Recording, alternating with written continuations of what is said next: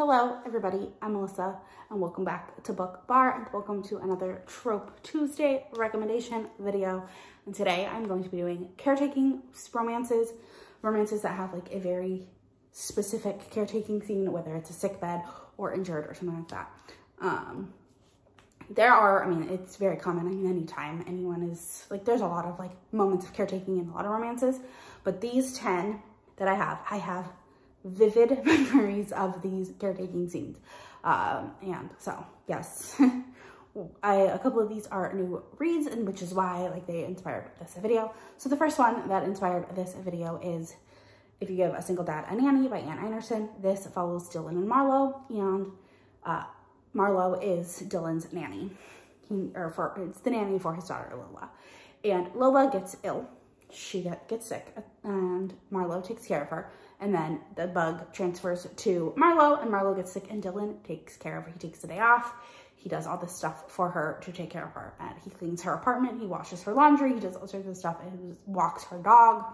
It was beautiful, and it was very reminiscent of another book on this list that I will talk about next. But yeah, it had a wonderful caretaking scene. Then the next book, very similar caretaking reason, is Heartless by, which I actually have. Heartless by Elsie Silver. This follows Cade and Willa is Cade's son, Luke's nanny, and Luke gets very, very ill one day, and Willa takes care of him. And very similar, like, to If You Give a Single Dad, like, If You Give a Single Dad a Nanny's scene was very similar to this, as where both the heroines are like frantically trying to get a hold of the dads, and the dads are very busy at work and can't help at the moment because something like happened at work, and it's like, crap, what do I do? So both had, and then of course in this one, Willa gets ill and Cade takes care of her, and it was just beautiful. He like lets her sleep in his bed. Oh, loved it so much. Yeah, that really like was, so they were very similar in like caretaking moments, and I mean, it's a very common thing, so I'm not like, it's not that I'm like, oh, it's a copycat. I mean, it's a common thing, but I loved both of them so much. And it's I feel like Nanny Single Dad, it gives way to a lot of great caretaking scenes, because a lot of time, I mean, kids are gross. Like, kids are disgusting. They get sick very easily. They touch things they're not supposed to. They put their mouths on everything. Especially like 5-6-year-olds. Like, they're around other gross, sick kids. I mean, I was a teacher for 2nd graders. And parents just don't care. They'll send their kid to school. Their kid then throws up everywhere. And guess who has to clean it up? The teacher. So then the teacher gets sick, and it really like, sorry, tangent. But yeah, so I feel like Single Dad Nanny really adds, because a lot of times, I mean, the flu is very, very easy to pass on. So it works great in that trope. But yeah, that is book number 2. Then I have Through the Glen by Samantha Young. This is the 3rd book in her Highland series. This follows Sarah and Theo, and Sarah has a secret identity. She is actually a very popular author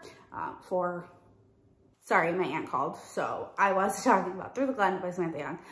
So Sarah is an author, and she asks Theo to help her make her books into a movie, because Theo is a screenwriter, and he's like, no, I don't adapt. I only do originals.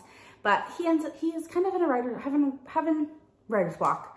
And so he decides, actually, I am going to do this. But Sarah has now quit working at Ardnock and has moved to a small little countryside town, and he goes there, and Sarah is violently ill when he gets there. And Theo takes such good care of her. It was just absolutely adorable, especially because like they didn't really know each other, and he was like stepped up and was like, I'm gonna do this for you. It was absolutely beautiful. Then I have Powerless by Lauren Roberts. I feel like another great like fantasy romances, historical romances, like especially like old timey type of things, have great ways of having caretaking, because medicine isn't the same. Well, in this one, Kai and Peyton is a powerless. She lives in a society where she doesn't have, why can't I think of what they're called? The powerful are called the elites. And they have basically killed off anyone that is not an elite, that doesn't have a power. But Peyton has convinced people that she is a psychic, so she has like a very lesser power. She's just learned how to read people really well. And so she convinces people that she is a psychic. Well, one day she ends up saving the Prince Kai. And then she is sent to this trial, very Hunger Games-esque. There she gets injured, and Kai takes beautiful care of her in one of the like trials. And it's just, he like saves her from getting unalived. It was so good. I loved it so much. I just loved this whole book. I mean, it is very YA. It is very tropey. It is all of the things, like very, I mean, I talked about it in my birthday book tag. It is very cliche, but I absolutely adored this book so much, and I cannot wait for the second one. Next up is On Thin Ice by L.A. Cotton. This is the second book in the Lakeshore U series, I believe it's called. This follows Harper and Mason. It is a enemies to lovers type of romance, and Harper actually has celiac disease. So, and I don't personally have it, but I know like Ava from Ava's Romance Reads cannot eat gluten. Like she gets very sick if she eats gluten. And so I believe from what I've heard that this has very good representation of like someone that can't eat gluten. Harper ends up eating something cross-contaminated and gets very, very ill.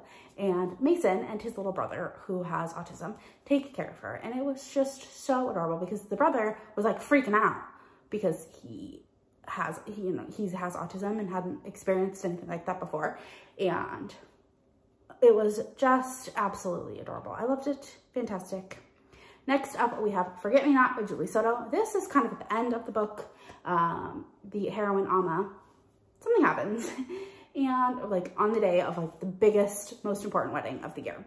And Amma gets injured and Elliot comes to her rescue, and he does all the stuff to make sure that Amma's wedding that she's planning goes off without a hitch. And it was just beautiful.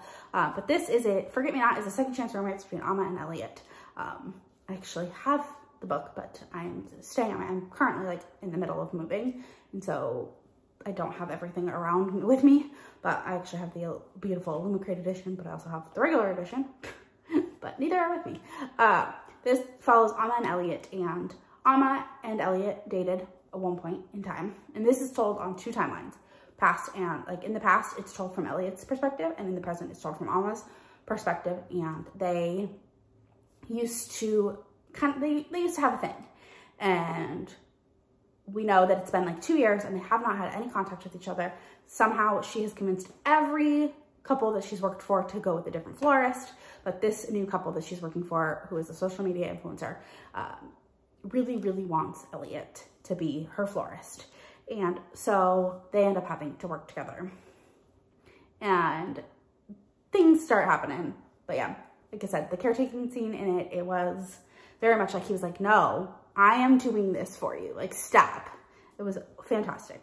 Then we have The Bride Goes a Row. This one is less like someone was sick or someone was injured and more just like emotional caretaking. So Catherine and Preston were supposed to get married, and she's waited a year, and she goes to him and is like, let's get married. Like, let's start planning this wedding. And he's like, never gonna happen. And so she goes to a club, masquerade ball, scandalous party, and she has a night with a in disguise man. Turns out that man is Preston, and they decide to have a little tryst with each other. Why not? They've become friends. Things have happened. Well, Catherine learned something. Well, Preston does something pretty shady. Has a lot of groveling to do. And Catherine learned something that's very like emotionally jarring to her. So she runs away to her family's cabin up in the mountains. And Preston follows her there. And this man goes to this remote cabin because he has one nearby as well. And he makes her dinner every single night. And he brings her just like little treats and things every day. And it was just out. So it's like not as much like you think of like the sick bed type of caretaking. This was just really like emotional caretaking. Like he was there for her without being like, she didn't want him around, like she kind of said, was like, no. But he was there for her and like showing her all the little ways that he loved her. And it was just, loved it so much. Then another historical romance with a wonderful caretaking scene is Secrets of a Summer's Night by Lisa Kleypas. This follows Annabelle and Simon, and Annabelle is quite poor. She knows she needs to get married, preferably to a duke or an earl, like a titled gentleman, as you will. But she just keeps getting drawn to this maid man, Simon. Just keeps getting drawn to him. And one day, Annabelle is out walking around and she's wearing some pretty terrible shoes and gets bit by a snake. And Simon, that man, takes so much care of her, and then he buys her new boots. Oh, I loved it. I loved it so much. Fantastic caretaking scene. Love it. Then I have Broken Records by Bree Bennett, who I believe has changed her name. The cover's changed. By Belle Chapman. Chapman? I'll put it right here.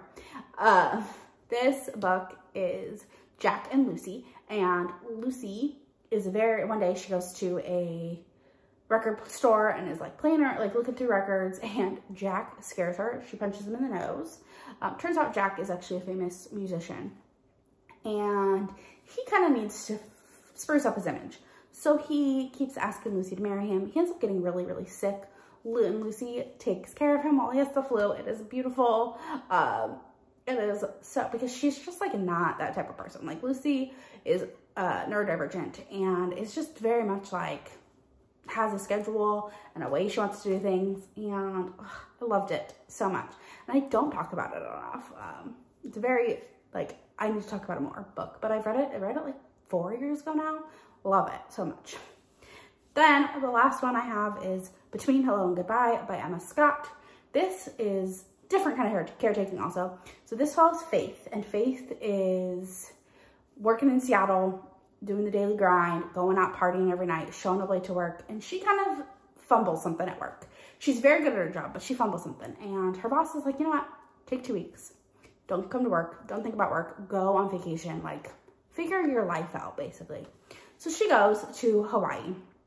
And while in Hawaii, she's hiking and she trips and falls. And she gets rescued by a search and rescue firefighter type guy, Asher. And he knows that she has no one around.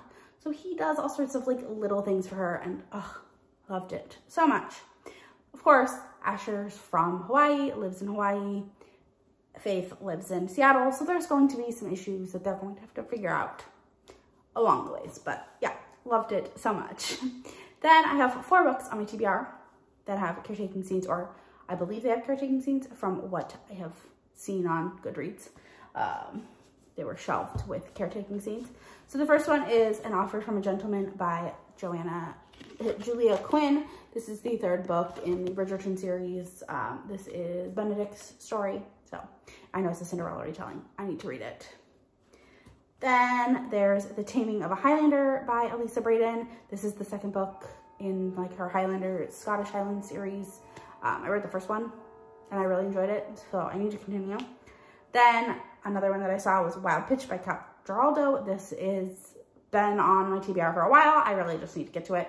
We're getting into baseball season, so I could be picked up very, very soon. Then there is A Deal with the Devil by Elizabeth O'Rourke. So I don't know if those actually have caretaking scenes, but from what I've seen, they do. So yeah, let me know down in the comments what your favorite caretaking scene is. And if you made it to the end of this video, leave me the like puking guy emoji, because sick bed. I don't know. And don't forget to like, comment, subscribe, all the fun stuff. It really helps me out. And I'll talk to you all in the next one. Bye.